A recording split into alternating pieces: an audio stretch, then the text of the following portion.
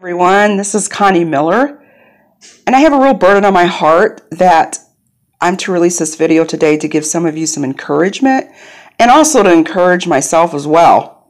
So I want to talk to you for just a few minutes about dogs. Now, I have two dogs, and I know they love to go for walks.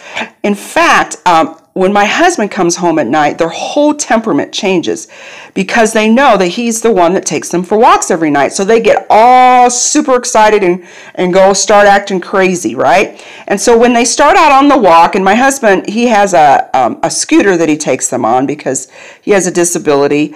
And so he will take them while he's on the scooter.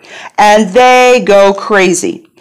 And, you know, dogs, their noses are so sensitive, and that when they go for a walk and they start smelling all these smells, their brain, they say, goes on overload. And so this is why if a dog gets out of the fence or something and they start running around crazy because their senses are on overload, and the next thing you know, they're lost because their brains have just been so overactive. And so when they calm down and they start getting their bearings, just like, wait a minute, where am I at here? I need to, now they start thinking straight.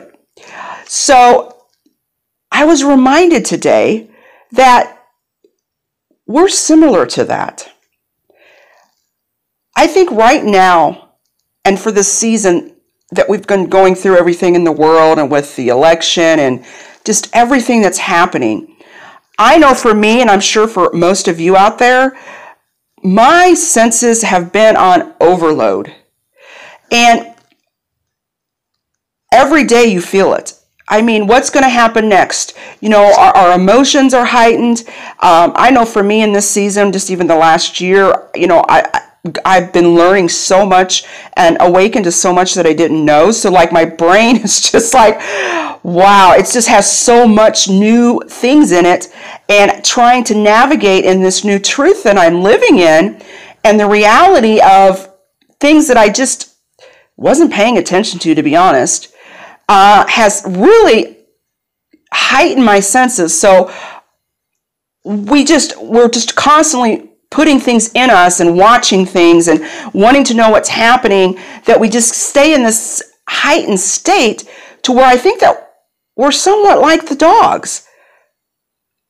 We get kind of unfocused and we kind of get off track and we lose our way.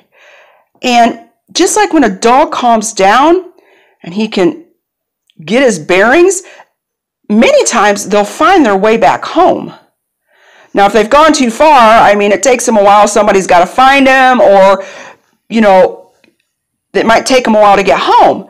Well, when we calm down, and this is the message that I believe that God really wants, I know for myself, my family, and for others out there, is just step back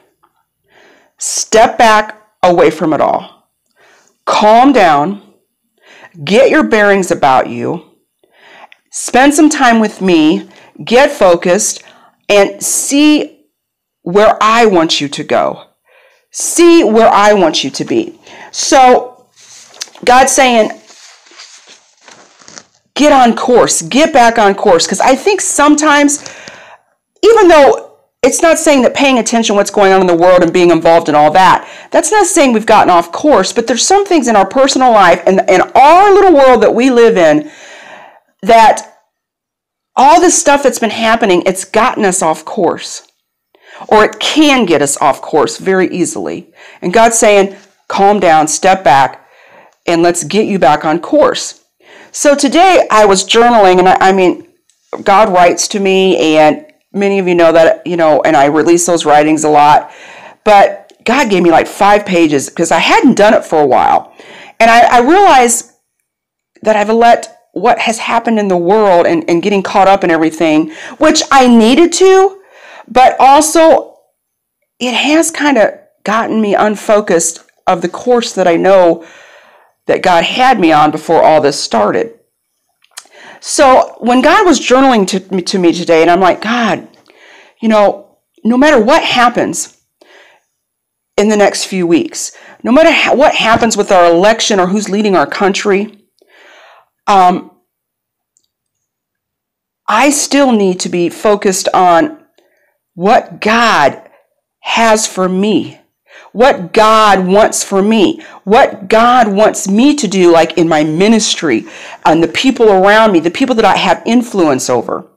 And so I was asking God, he's like, God, what do you want me to do from here? Because I feel like I have all this new information, and I know that even though some things have been halted in my life, like I was going into the prisons and doing prison ministry, and that was halted immediately.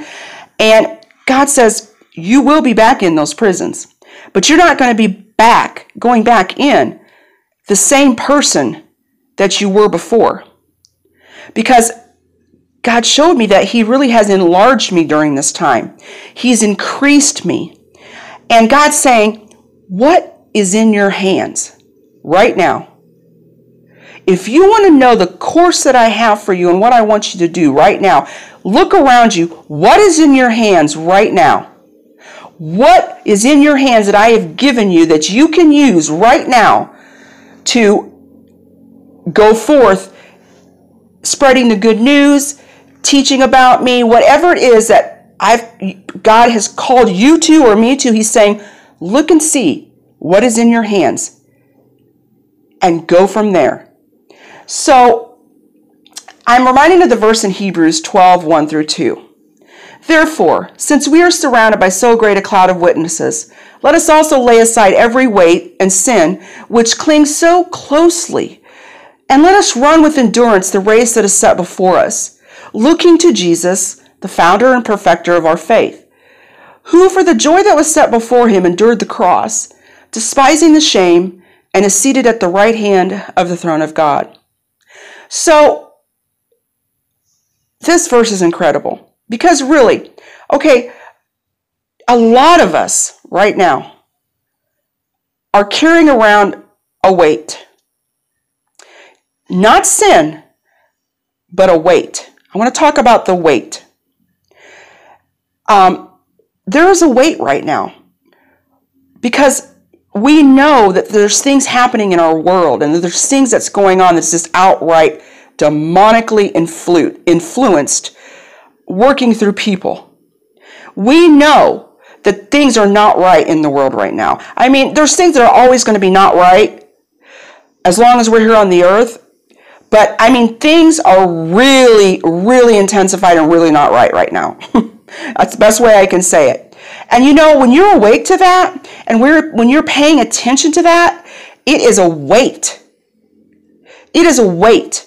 And I believe there's times when God allows us to feel the weight of things that are happening because he's doing something in us. That weight sometimes helps us to wake up. That weight moves us into action. But I believe right now we're getting ready to enter in, or I believe the time is here, that God is saying, lay aside that weight. Lay aside that weight. And, you know, if there's sin, God's going to help you deal with that. He's going to show that to you, and he's going to walk you through that. So lay that aside because it clings so closely to us, because it hinders us sometimes from running the race with endurance. And I don't know about you, but I think a lot of us are tired right now from this weight. And God's saying, lay it aside. I want you to step back, calm down, get your bearings about you, bring your senses under control, and refocus. See what I have for you right now in this moment, in this season that we're getting ready to walk into. So you've got to be able to do this so you can run this race with endurance, because each of us have a different race to run. And the course and the things on that race path is going to be different for everyone. Some of us are going to have more twists and turns. Some of us is going to be more uphill. Some of us is going to be more flat. But each one has a race to run, and he wants us to run it with endurance. And we have to keep our eyes on Jesus. And also, I'm reminded, like, Jesus, when he was running his race, it was the joy that was set before him, and that joy that was set before him was us. He endured it all for us because he could see past the cross, and he could see everybody that would be brought into the kingdom and be brought back close to the Father.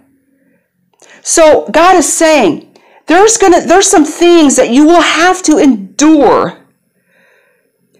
But look to the joy that is set before you. Look what is on the other side of that. And that will bring you joy. So use that and let it create joy in you to run your race with endurance. You know, there are a lot of things around us that are bright, and there's a lot of smells, a lot of noises, just like the dogs. And these things have gotten some of us on a detour. And, you know, God, one thing that's awesome about God is that, you know, when we get off track, we get on a detour, God says, okay, that's okay. I knew that detour was going to be there. God says, I'm using that detour. And he says, okay, now let's get back on the course that I have for you. Let's get back on the course that I have for you for what's coming. And there's always a next, and God's preparing us for the next. So I just really felt like I was supposed to release this. I'm sorry if it doesn't come out perfectly, but it was like a spur of the moment thing, and because I just believe this is where we're at right now. You know, we don't know what's going to happen. But it's okay because God does. And none of this is a surprise to God. So we've got to get our bearings about us. And we've got to use what's right in our hands right now so God can take us to the next. So God can put us in front of new people and influence new crowds. And I don't know, whatever it is, if we just step back, calm our senses down, get our bearings, God is going to show us what is next for us in this season and what our assignments are. So be encouraged today. Do what you need to do to get your focus back and to do the mission that God has called you individually to do right now and for what the next season is. This is Connie Miller of New Heart Living. I want you to have a wonderful day. And remember, God is in you. He prompts you from within, and He walks with you every step of the way. He loves you. Have a great day. God bless.